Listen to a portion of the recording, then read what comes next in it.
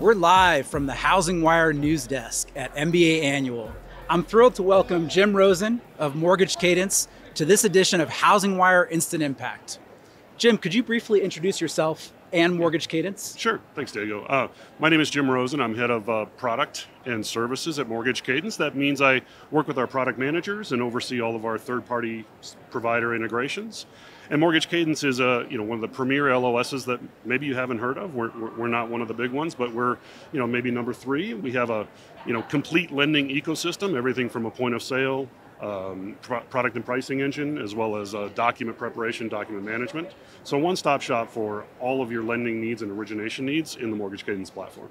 Now, there's a lot of buzz about AI Yes. in mortgage, a lot of buzz, but not many practical use cases yet. Yeah. How is Mortgage Cadence integrating AI in a practical way into the LOS? Yeah, there's a lot of talk, but not a lot of things that are actionable at this point that you can point to. So, we're taking a couple of different tracks or tacks that we're trying to understand and harness and deliver the power, because the promise and the power is there. It's just how do you bundle it up and make it accessible. So, immediately some of the things that we're doing is integrating the generative AI and access for our support teams and for our developers, our coders. So what we're seeing is a lot of inside-out approach with AI, whereas lenders are doing this, other providers are doing this. So how do you make what you do better, faster, and without sacrificing quality? So, we have tons of documentation like you might imagine. If our support team can access that information accurately and quickly, our lenders get a better support experience, they're more accurate. We get that satisfaction up because they're getting the answers they need quickly.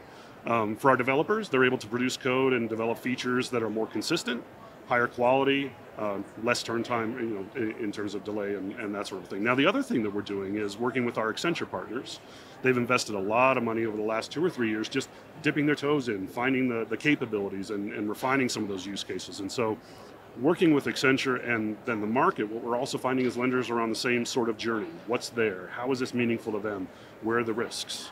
And how do they mitigate those risks? So with Accenture and the LOS view, we're working with the industry to help them develop governance, understand what the governance pitfalls and requirements are so we can be compatible with that. And then really on the LOS side, building a framework that they can bring their AI into. Because one of the big things is, how do you secure the data? How do you make sure that the thing that you're doing that's interesting and unique stays interesting and unique and doesn't become source for another model out there?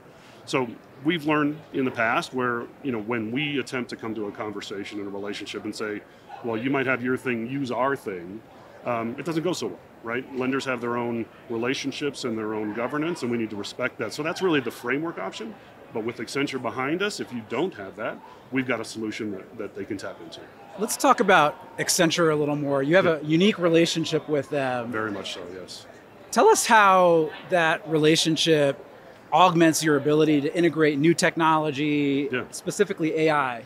Well, what it does is it really gives us a research and development set of resources and capabilities that if we were just an LOS by ourselves or our 300 employees, it would be very challenging to commit those resources for any extended period of time and make any sort of real valuable discovery. So with the power of Accenture behind us, we've got access to a ton of different market verticals, as well as resources from a people, as well as financial resources to invest in discovery, right? Just finding something, seeing how it works, where is their utility, going to the market to get that feedback. And then as the LOS, we can partner with our Accenture teams to say, what have you found? Where is it interesting? What are the conversations? And then we have our very narrow view around the LOS compared to other industry verticals, and we can say, this might be useful here, and then bring that to market. So it's a challenging market, and it's been that way for a couple of years. It has. And so there's conforming loans, which everyone is scrambling to get a piece of. But then there's the non-traditional borrowers, which may be a market opportunity for a lot of your clients. How do you enable your clients to tap into that non-traditional borrower?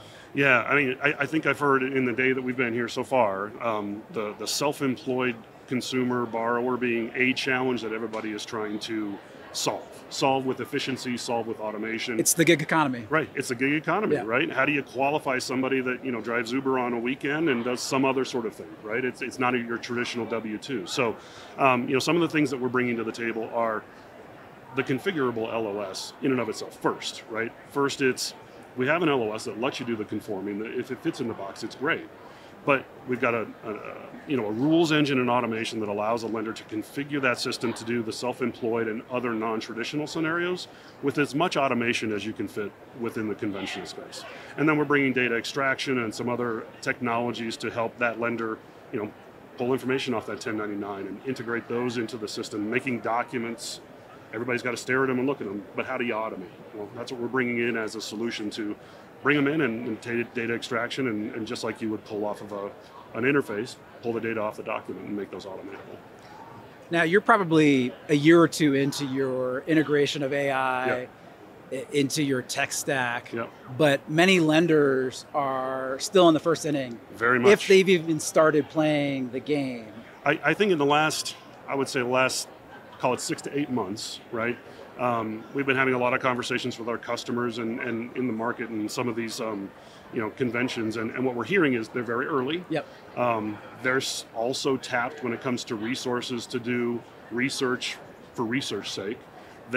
Lenders understand that they need access to technology and the ability to do more loans with the same number of people, be more efficient, drive down costs where they can, and that's the promise of AI. Can I do more with the same people I have? Can I do better things without sacrificing quality? So they're trying to investigate. And Accenture is bringing a lot of help there to just help them on that journey, not to replace it, but help them on that journey and provide the expertise and the resources we have. But I think, you're right. They're probably another 12 months or so before people are actually trying to make this a part of their lending operation, and probably a little bit even further away unless we get some regulation and some guidance from regulators from having that AI break that customer lender barrier, right? So for now, it's all inside. How do lenders be more efficient? How do you get information to somebody so they have a full picture of what the options are versus having them go to like a search engine and trying to flip through guidelines, and equipping your employees and lenders and loan officers to be more efficient and knowledgeable. You mentioned regulation. That's really a key point here. I think it is. Because no lender wants to get stuck with a fair lending issue because they're the first to mess around with AI. So how do you coach and provide best practices to your clients so that they can kind of get off the starting line? Well, at the end of the day, it's technology, right? Lenders are evaluating technology, using technology. This is just different technology. So all the rules around fair lending and federal regulation, they still apply. You're still on the hook for those things. You can't stand behind the technology and go, well, I didn't know.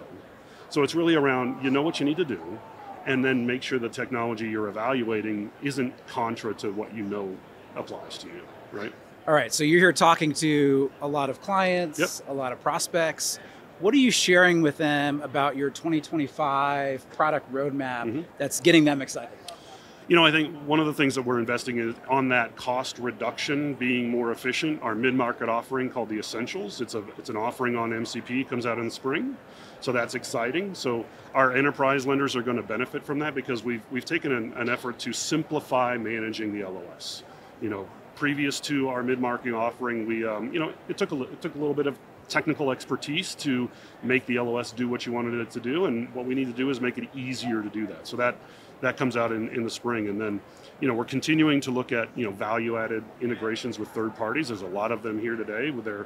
They're bringing exciting new capabilities to the conversation. Where as an LOS, I don't necessarily want to do it, but I do want to give access to my lenders to do that, and to make sure that they can access those technologies.